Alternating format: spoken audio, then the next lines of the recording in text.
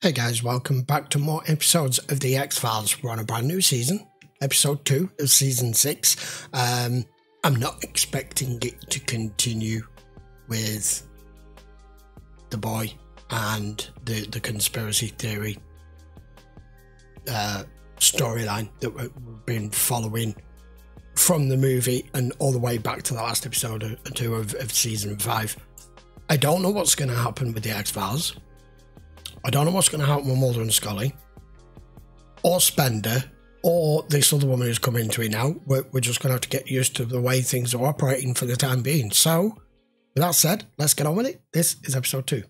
90 miles and counting. That's how far officers of the Nevada Highway Patrol have pursued the blue car on your screen. Live on the scene in Carlin is Chuck Pickering in the Fox 11 News chopper. I used to love watching these police chases.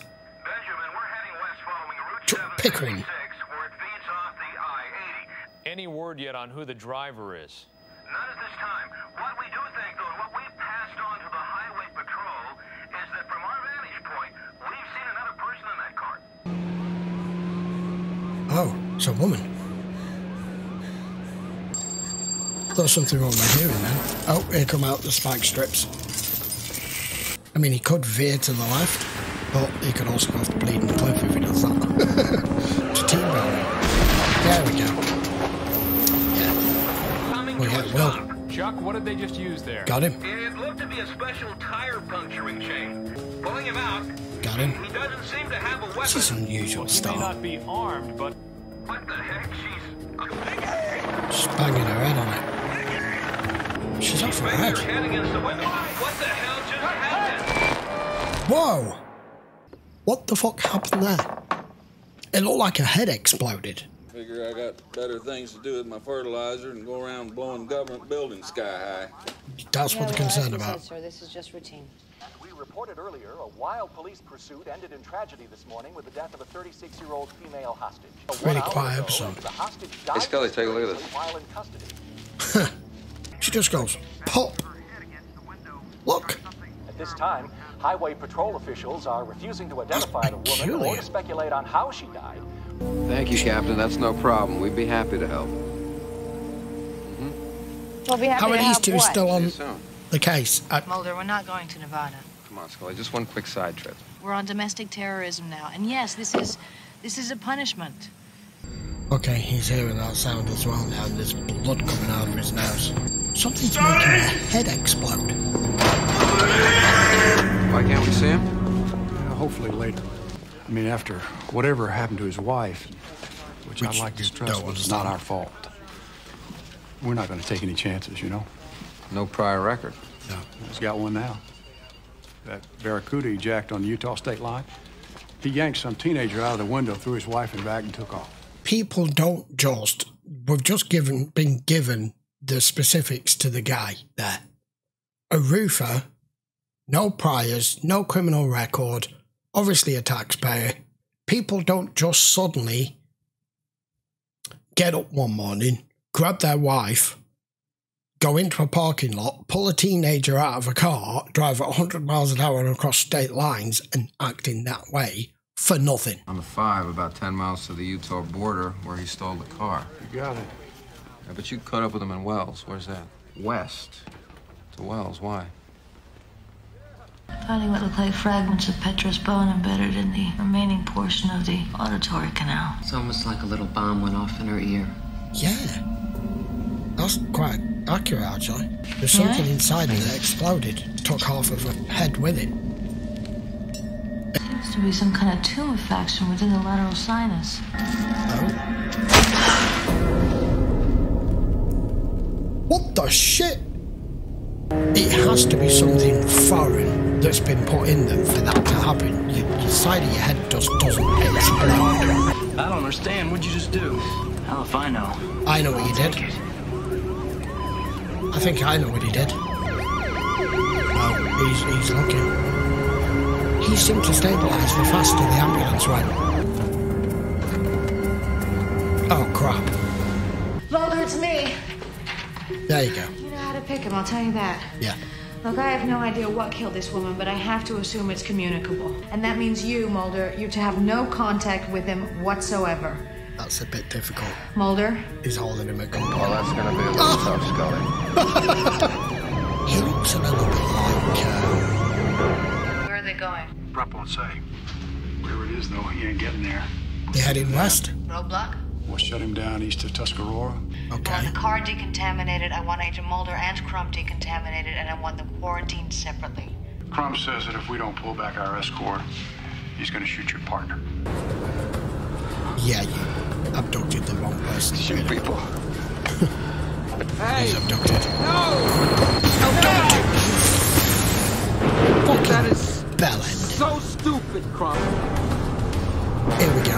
When he slows down, does it hurt? What are you doing? What am I doing? What the hell are you doing? That hurts him more when you slow down. No! It's something to do with speed. There was an opportunity there when he was, like, almost passing out in the back. Mulder could have just got out there and arrested him, but like the rest of us, he wants to know what the fuck's going on, so he's done as he's told.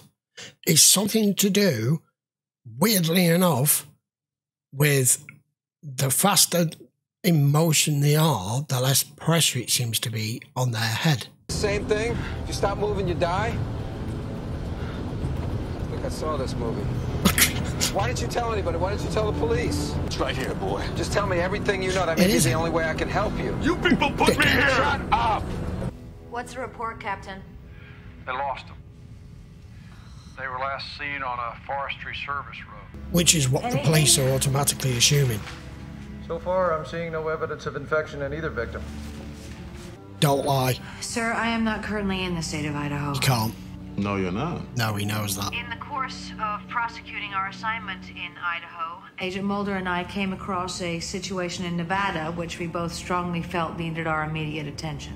I think at this point I want to see him alive even more than you do. Because he's in trouble. This man works at Silver State Power reading meters. Seems to help keep them alive. What if you read the meter at Vicky Crump's place? What can you tell me about what's happening?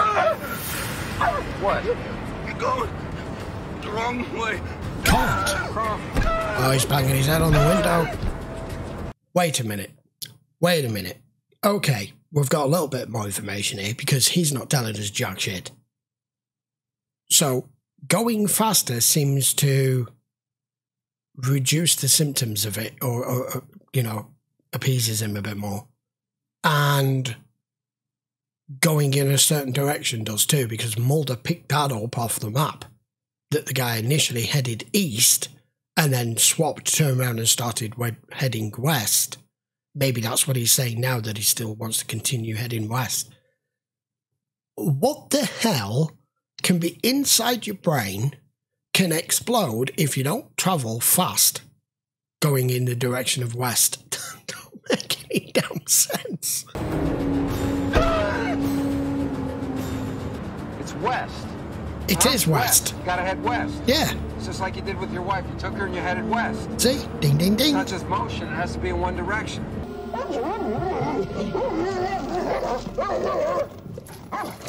Oh, the first dog channel. Yeah. That's what I'm thinking.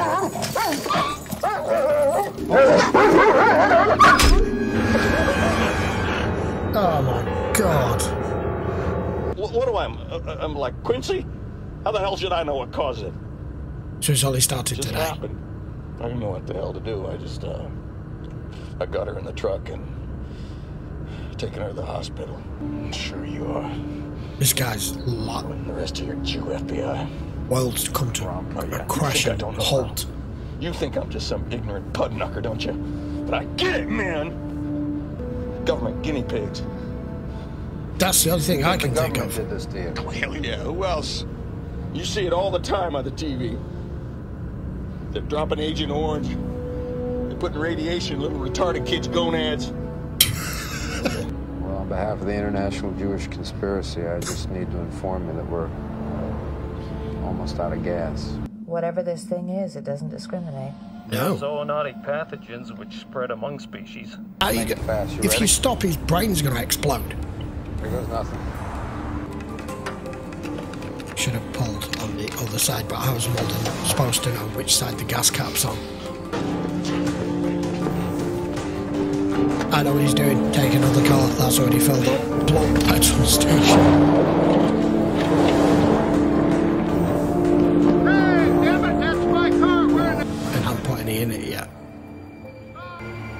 Right, at least you can get in contact that way. Come on, Scully, work it out. Yeah, it's Wait, not. What are you doing? Pathology of this thing. It affects the inner ear. Yes.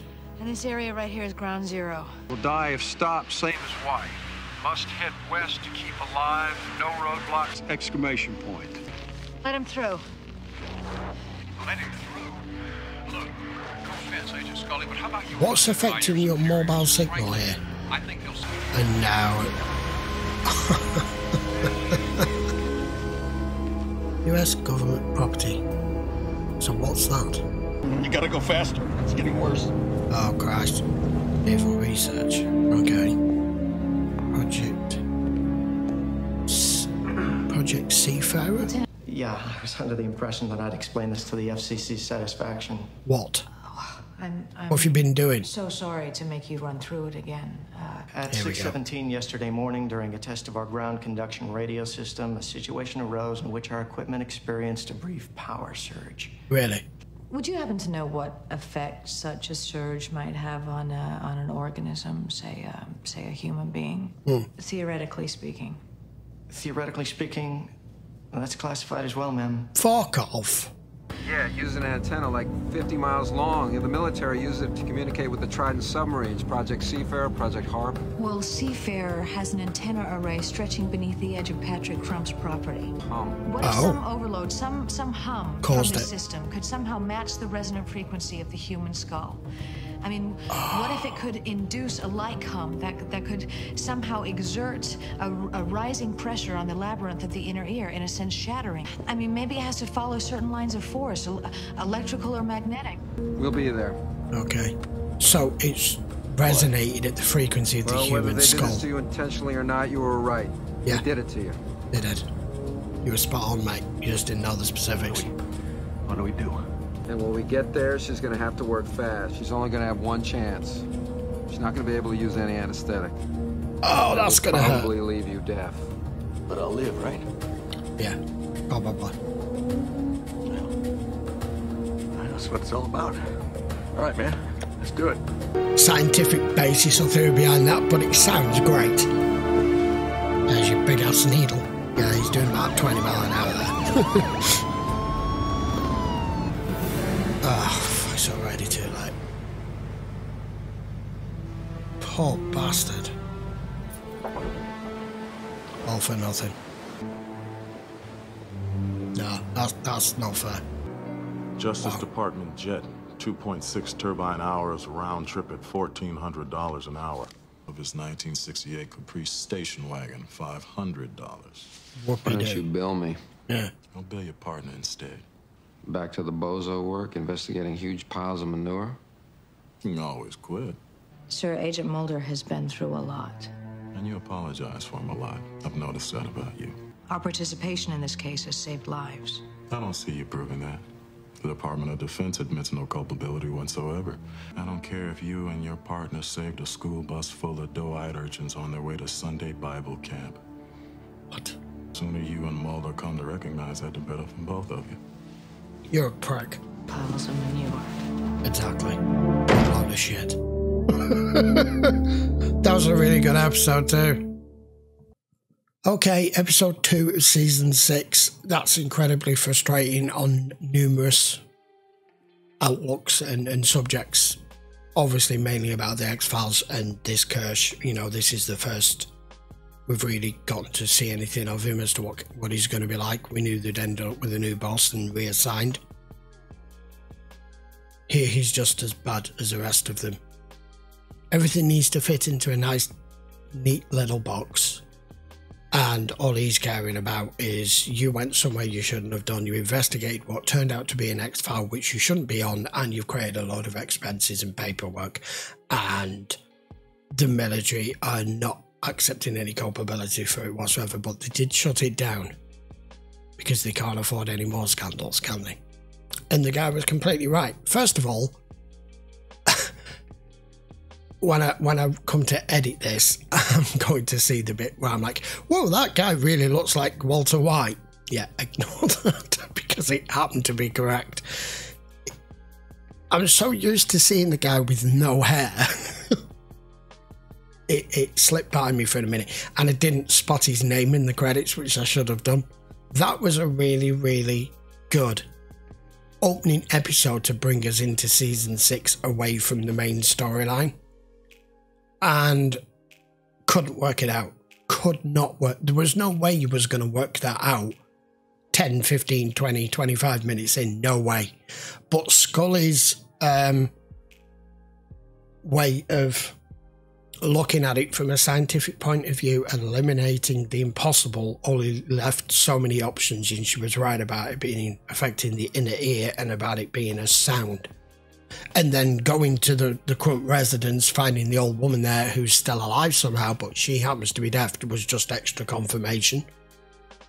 Because both of them could hear, the dog could hear, she couldn't, and she was the only survivor. I don't know if there was anyone else in the area, it didn't really say. Great little cameo for Bryan Cranston there as well. I thoroughly enjoyed that episode. It was quite a good one to come back to, because it sort of fell in their lap without falling in their lap, or a case file that Mulder wants to go look at without telling anybody. It was on national news. The downside to that was Kirsch knew instantly because it was on the news. That's why he made that phone call going, where exactly are you right now? Incredibly frustrating, but we're going to just have to bide our time. I know probably at some point we're going to get the X-Files back, but it ain't going to be yet. I don't know if any of that could be possibly based on scientific fact whatsoever, but the scenario and the story that they came up with this Project Seafarer was ingenious, and that it only affected people in the immediate area of the test that they conducted that morning, and as to why this happened to him and his wife. That was good. Loved it. Right, I'll be back with episode 3 in a few days' time. We do 2 episodes a week. I'm sure you must know by now. If you haven't already subscribed to the channel, guys, and you're enjoying the X-Files rerun through that we're doing, I would appreciate it if you give the video a quick thumbs up. Don't forget to post your comments down below, and the important bit is to hit the subscribe. And while you're still there, if you do want to watch the full-length episode, you can over on Patreon. Just check the link in the description. As always, I will see you for episode 3 in a few days' time and find out where we go next. Okay, guys, see you for the next one. Take care.